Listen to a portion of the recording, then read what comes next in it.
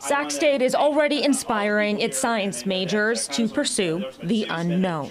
What science means to me is being able to satisfy my curiosity about the world. There's always something new to discover in science, right? And there's like a thrill to that discovery. However, noticing their laboratories and equipment are falling behind. The building is old. That's the best way to put it. The Bunsen burners didn't work.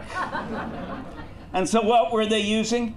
Hair dryers from Target to heat up the chemicals. A learning foundation now changing. Animation provided by Sac State revealing a science complex fit for students in the 21st century.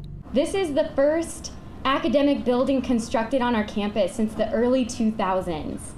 This project is long overdue. Sac State actually drew plans more than a decade ago, hitting financial roadblocks during the recession, essentially coming to a standstill. 30 years we've been waiting for this building. 30 years. A $90 million complex overlooking the American River with the latest labs and instruments. We have really old lab equipment. So I think that one of the coolest things will be like actually being able to do experiments in like a huge lab with like all new stuff.